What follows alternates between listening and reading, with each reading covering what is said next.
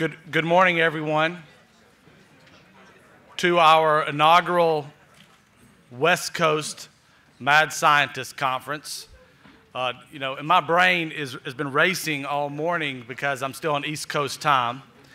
So at 4 o'clock in the morning, I was up on Twitter talking about the conference, and actually in a great conversation with the DARPA version in the Finnish military. And yes, we have mad scientists part of this community of action, which now every one of you here are a member of, and I'll talk about that in a second. But their discussion this morning, because it's in Finnish, I can't tell you the real name, but it's their DARPA basically. Their discussion this morning was absolutely central to what we're about to do for the next 2 days. And that is about humanity and warfare and what's the role of humans in future conflict. And they had a lot of arguments back and forth of what it meant for humans in this human endeavor that takes place, good, bad, or indifferent, in warfare. And their scientists were all over the place. You know, one of them was discussing how since long back, everything that was developed with the human in mind, with human factors and everything about that. And another one was talking about the role of human judgment and how critical that was, and how other aspects of science were not going to be able to overcome what human judgment is able to do. And probably none of them were right and none of them were wrong, but they were having a great discussion at 4 o'clock Pacific Standard Time and whatever time it was in Finland. So I watched them have this conversation, and I thought about, well, this is a great way to talk about this conference, because why bioconvergence? What are we about to do for the next 2 days? In our past Mad Scientist conferences, over and over and over again, we've done Georgia Tech, AI, robotics, and autonomy. We've done megacities at Arizona State. It always comes back to what are soldiers doing from an Army perspective, but what are service members doing on future battlefields? And it always came back to humanity and what were humans going to be able to do on the future battlefield. The president of Arizona State University, Mr. Crow, I believe was his name, he talked about homosapiens.net. And later today, you'll hear about things like the human 2.0. So we felt like we needed to spend in Mad Scientist a couple of days of bringing some of the best minds together in this topic, and let's get into bioconvergence, and let's try to think about what does it mean about being a human in conflict in the future. And that's really what we're getting at here. So I wanted to bring us around to what the outcome here of this all is. So how are we going to do this? Here's some rules in the road. I don't really like rules, but we have to have a few rules. So everything's unclassified. We have all kinds of people in this room. You know, I encourage you that if you want to talk at a different level, your job here is to network. Gets down to one of the bottom pieces, to meet new people and have the conversations you need to have outside of this environment, but this is an unclassified environment. Everything except for in 2 cases is live streamed. We have an incredible community from all over the world, live streaming. We have a moderated chat room. All of that's ongoing behind the scenes. Our timing is tight. We tried to do something a little bit different here, which was to have our presenters lay out what their presentation, have questions, and let you to follow on after that. The microphones, if you're up front, Paul Spinato, who's somewhere in the back, if you have a question, we'll bring you a microphone. If you have a question, anyone else, there's a microphone on the left and right. You'll see them in the aisle. Just move to that point. Ask one question, be succinct. Your homework. I know y'all love your homework emails that I've been sending you for a month. You do have homework here. One piece is introduce yourself to at least 10 people, and the other piece is check out the game that we're playing through ICT, the Institute of Creative Technologies. There's a booth out in the lobby if you want to know more, but that game, you can play the game if you're here, if you're connected virtually, or if you're not even connected with the conference, you can play this game and you can crowdsource your ideas on biology. Okay? But really what this all gets to is you're now part of a community of action. And our community of action in Mad Scientists is about making our teams future ready. I just saw Jamie Canton come in, who was one of our presenters, and a huge, huge thing that Jamie taught us was hey, we need to be future ready. A lot of us think of it in the terms of current readiness. We need to be future readiness. Future readiness is about its anticipation, and this is all about anticipation. So play the game and get connected. So these are all the ways you can get connected. You've got a card out there. If you're online out there, get connected, follow up afterwards. If you're tweeting, that's great. At TRADOC, at MadSci, at SRI, it'll jump up, it's -INT behind that. Hashtag MadSciBio, feel free to communicate about what's going on here across the net. So I'm gonna show you a video to fire everybody up. So a lot of people ask, this is great. Why is Training and Doctrine Command in the Army? And more than that, why is the Training and Doctrine Command G2 got so many brilliant people together to talk about biology? And it's really about what I just talked about being future ready. So Training and Doctrine Command and the TRADOC G2, as part of that, is responsible for developing what we call the operational environment. And the operational environment are all the conditions that our soldiers need to be prepared to operate in now and in the future. And that involves everything from our development of training, doctrine, our concept development, and our capability development. So this video, I think, gives purpose to what we're going to talk about for the next 2 days. So a little movie to fire you up.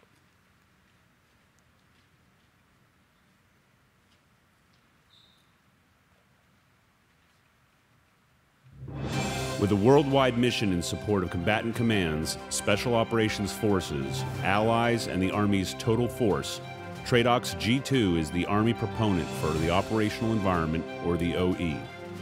The OE is a composite of the conditions, circumstances, and influences that affect the employment of military forces and the decisions of a commander. The OE is the start point for building readiness, interoperability with allies, training, leader development, concept development, capability development, testing, and experimentation. TRADOC's G2 is an enterprise of several specialized matrixed organizations that, when combined, produce an OE that is uniquely crafted in partnership with the Joint Staff, OSD, sister services, intelligence community, academia, DoD labs, industry, think tanks, and allies. This single Army OE narrative must withstand the most rigorous external scrutiny and must ensure the Army and our teammates arrive at future battlefields with the right training, equipment, doctrine, and capabilities. For readiness, training, and leader development, TRADOC's G2 provides real-world scenarios for mission rehearsal exercises and translates the OE into the Decisive Action Training Environment, or DATE, for task proficiency training. DATE thinly veils real-world intelligence to create the conditions needed to train any task in the Army Universal Task List. The total force uses DATE at home station, at all combat training centers, and at every Army school from basic training in ROTC through all NCO training to include the Sergeant Major's Academy, all functional training like Ranger School, and all officer professional military education from Basic Officer Leaders Course through the Command and General Staff College. Our closest allies have formally adopted DATE to build interoperability through training. To ensure that DATE and the OE are employed in a uniformly effective manner, TRADOC's G2 delivers tools and scenarios and accredits the use of DATE and the OE Army-wide. For example, the TRADOC G2 annually accredits the OE at the CTCs, ensuring operational forces are challenged by capabilities from potential adversaries. A common Army OE bridges the operational force and the institutional Army and creates ready land forces capable of winning on any future battlefield. As a matrixed organization, the same TRADOC G2 staff that understands, defines, delivers and assesses the OE and DATE for readiness, training, and leader development also provides OE support for concept and capability development, testing, and experimentation. Success tomorrow begins today. TRADOC G2 has unique capabilities that, when matrixed together, provide the Army's start point to understand the changing character of the future of warfare. TRADOC's G2 delivers the OE for studies, defense planning scenarios, Army and joint tabletop exercises, equipment tests, and experiments. G2 programs like the Mad Scientist Initiative partner with world-class academics, the IC, other government agencies, and allies to study the cutting edge of science and technology like AI, autonomy, robotics, cyber, neuroscience, and biotechnologies. This broad partnering and crowdsourcing methodology brings the Army a peer-reviewed vision of future warfare. Today's lieutenants and junior soldiers will be the Army's senior leaders of 2050 and will use the TRADOC G2's OE throughout their careers. The OE connects soldiers and leaders to today's fight, tomorrow's fight, and the fight after next. Victory starts here at TRADOC. And all TRADOC lines of effort start with the TRADOC G2's OE.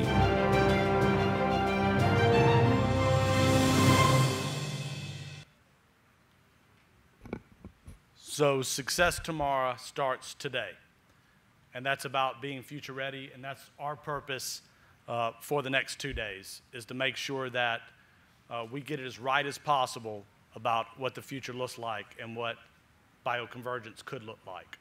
So I'll be followed. I'm going to bring up Lieutenant Colonel Brian Suhan, who's going to talk real briefly about the game that we're running so that you know you have the opportunity to contribute your ideas, because there's nobody here just to take in information. Everybody here in this community of action is all about participating in what they think.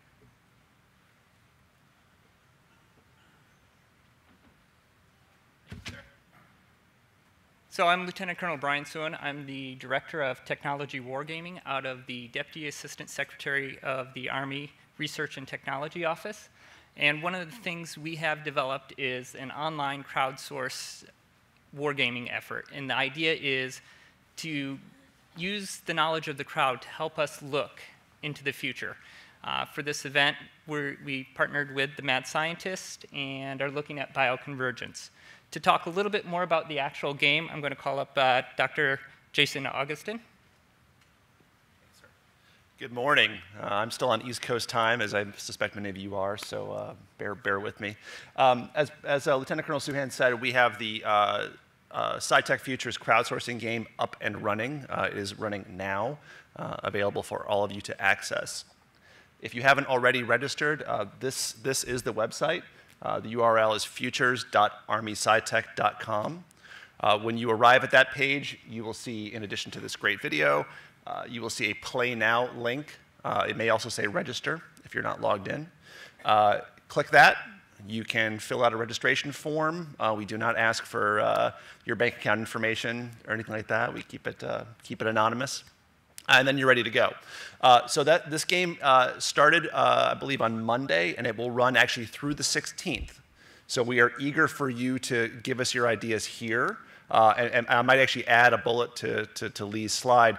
In addition to meeting 10 people, we'd like you to each give us 10 good ideas, or 10, they could be bad ideas too, but 10 ideas in this website. Once you register and you log in, there are kind of 3 main areas for you to play. You'll see links to those on the top of the screen. The workshop is where you'll probably spend most of your time. That's where you go to give us technology ideas. So if you have a thought, someone speaks and you have an idea about a future technology that you want to contribute, you can do that in the workshop, fill out a short form, boom, it's in there for everyone to see and upvote and comment upon, et cetera. If you have something that's not a technology idea, but you think is important context, maybe it's something cool you saw in a video game or a movie, or maybe it's a report that you think is really important, you can add those to the area called the Imaginarium. So think of that kind of like Pinterest. It's a place you can go to get some inspiration. As ideas come in and get community traction, they will migrate to the marketplace, which is where you can go, and every day you'll have 10,000 imaginary dollars to invest in ideas that you think are particularly promising. So those are all there. Once you're in the site, it's all fairly self-explanatory. But if you do have questions, in addition to myself and Lieutenant Colonel Suhan, we have a table set up in the lobby, staffed by folks from ICT who can give you a demo. They can answer questions, et cetera. So that is the game, and again, we encourage you to play. In addition, you should have received when you registered a physical idea card, a postcard. If you did not receive one, they're on the registration table. If for some reason you can't get into the game, please fill those cards out and you can drop them off at the same table. With that, I hope to see you all in the game. Thanks.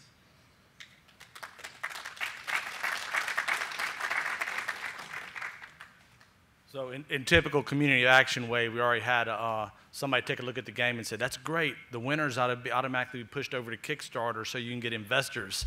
And so that's already a great idea. But I'm not sure some people want to invest in some of the things that are going to be here. But we'll see. It should be a great game. Okay, our first presenter today to talk about SRI and our great host here in this facility. You know, SRI International. Right now, this is where if you got an iPhone in your pocket and you like Siri, well, this is where she's from. If you like the mouse on your computer or don't like it, you can complain to William Jeffrey because this is where the mouse came from.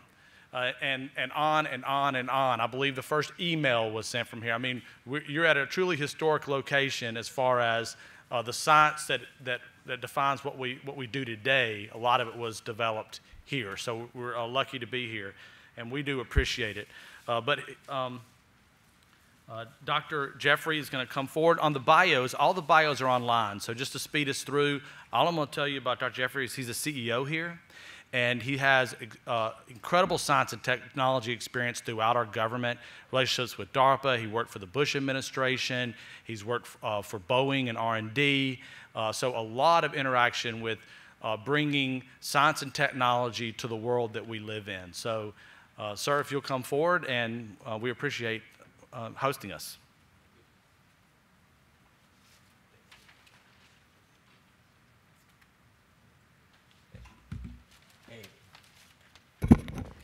That's really cool. This is going to be fun. So I love that game. So that's, I'll try to give you at least 10 bad ideas. So, hey, welcome to SRI. The next 2 days is going to be a lot of fun, and hopefully also will have a lot of impact. This is an opportunity to really brainstorm and to really get the ideas out there and to help TRADOC and the Army, as they say, to prepare for the future. So I would like to extend a special welcome to the Army leadership, including Brigadier General David Komar, Tom Greco, Richard Kidd, Brent Parmeter, and Phil Picante, an old friend. Welcome back, Phil. As was said, for 70 years, SRI has sort of used its cadre of mad scientists to create disruptive technologies that have fundamentally changed our defense and our economy. You know, some of the ideas were mentioned. I'll add a few more. For example, a thing called the Internet. That was ARPANET. We were right at the beginning of that. We were Node 2 on that system. Shaky, which is the world's first autonomous robot with artificial intelligence, came out of SRI. The first surgical assistant robot, the intrusion detection systems for cybersecurity, and on and on and on. All of these things that really helped change the world. And so this is something that we're very, very proud of, and so we feel very, very comfortable in helping to co-host the Mad Scientist Conference. We think this fits right in with our basic culture and psyche.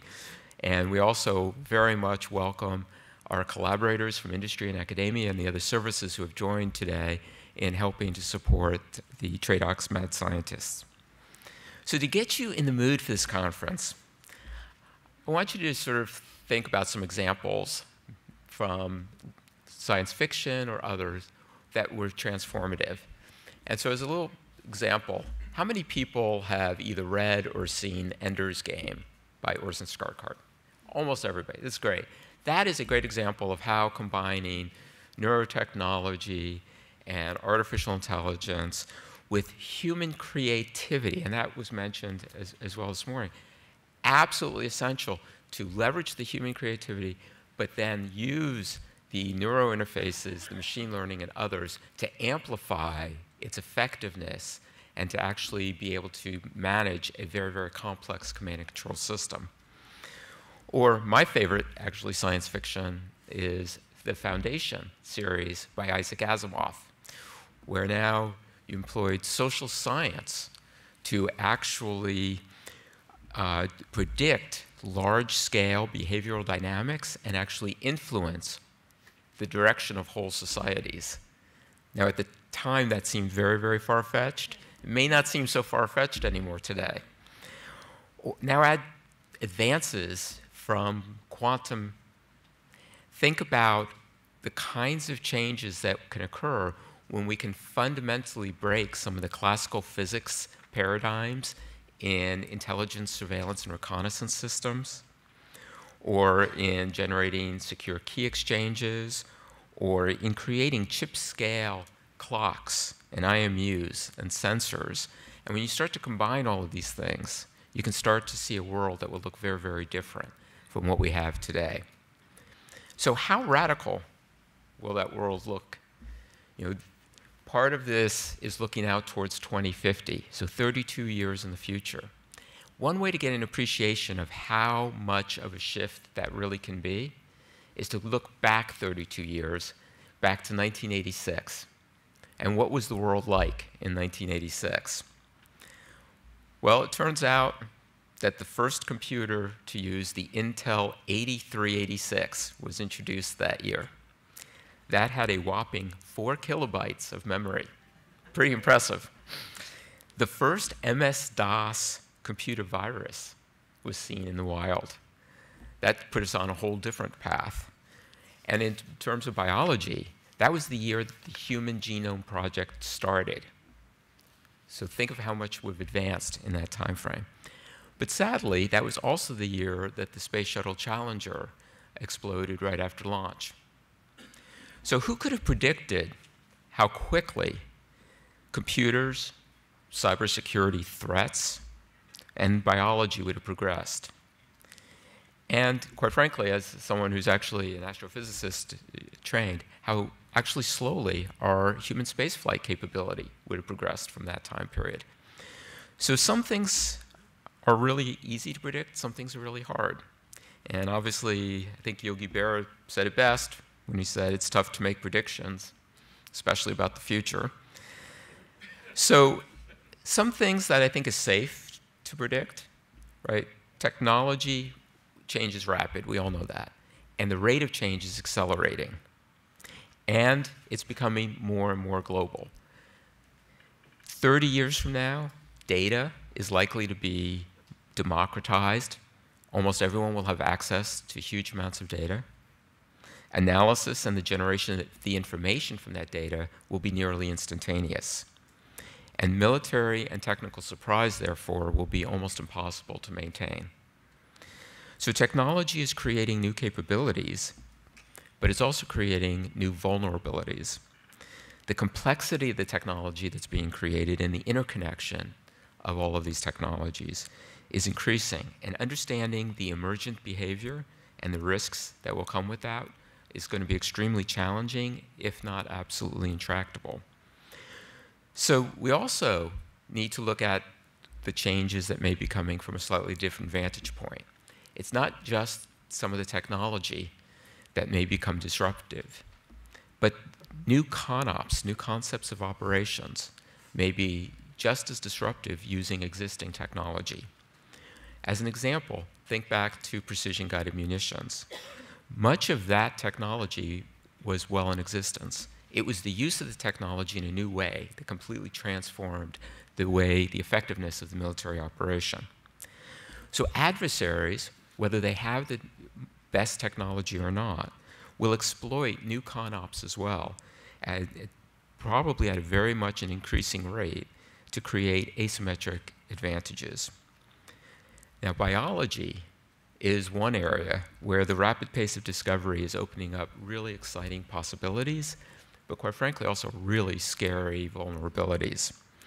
Our ability to manipulate the very essence of living organisms is outstripping our ethical understanding, our ability to surveil, or our countermeasures.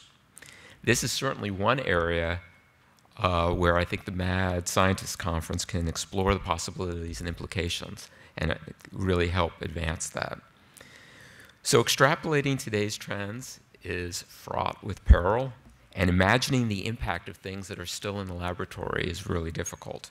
Yet we need to be prepared, and we need to find a way to use technology to reduce our vulnerabilities while increasing the risk on our adversaries.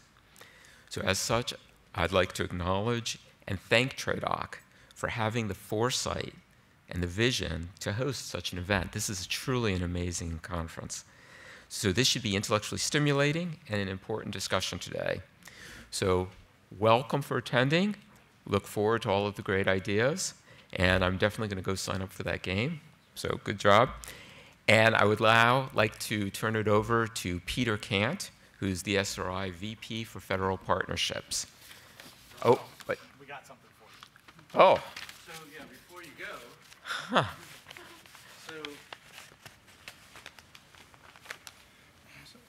So for those of you who don't know me, I'm Tom Greco. I'm the G2 of Training and Doctrine Command. And as Lee mentioned, our mission is, whether the Army has a mission tonight, 2030, or 2050, we identify the conditions that the Army and our allies are going to face.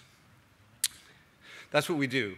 What we're for is to bring the intellectual capabilities of the nation to bear on the Army's next mission. And one of the ways we do that is Mad Scientists, the Mad Scientist program. And exactly as you say, looking at the trends and looking at technology and its effect on the changing character of warfare. If you think about it, technology has always had a decisive influence on the manner in which nations or peoples have advanced their objectives. The Romans, tremendous engineers. They built roads and bridges, many of which still exist today. The British had, in the time of sail, used their navy to advance the empire upon which the sun never set. In recent history, the arsenal of democracy, in industrial age warfare, we were able to defeat fascism around the world. So as we look at that as a trend, looking back, as we look forward, it is absolutely important. Silicon Valley is the heart, the soul, the mind of America's future. And America's interests are advanced by this incubator of innovation, which is Silicon Valley. And SRI is the epitome of that incubator. And so, with that, people often ask me, so how does one become a mad scientist? And you don't become a mad scientist, you are actually proclaimed. So do we have the proclamation?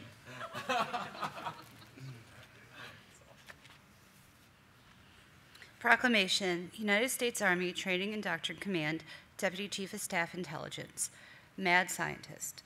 Whereas the Mad Scientist Initiative encourages continuous dialogue and collaboration among academia, industry, government, and non-traditional partners. And whereas the Mad Scientist Initiative identifies tomorrow's key innovators today so the U.S. Army is successful in future operational environment. And whereas the Mad Scientist Initiative supports Army learning and capability development. And whereas Dr. William A. Jeffrey has provided a great and valuable insights and contributions to furthering the mission, goals, and understanding of the Mad Scientist Initiative. Now, therefore, by virtue of the authority vested in me as a TRADOC Deputy Chief of Staff Intelligence, that's not me, that's Mr. Greco, I do hereby proclaim that Dr. William A. Jeffrey be known henceforth and forevermore as an official mad scientist with all the rights and privileges pertaining thereto. May you always seek the future boldly, actively question conventional wisdom and assumptions, and passionately challenge the status quo. In witness whereof I hereunto set my hand this 8th day of March, 2018. Thomas Greco. And that'll be the only, we'll give these certificates out, but that'll be the only time we'll actually have a dramatic reading. I did want to say thank you very much. Oh. And also, we have the TRADOC G2 coin, and on the back side of it is our Mad Scientist logo. So thank you. That is thank so you very cool. much. Thank you so much. And I've just got to say that if my team ever doubted that I was absolutely mad, I've got proof. Thank you.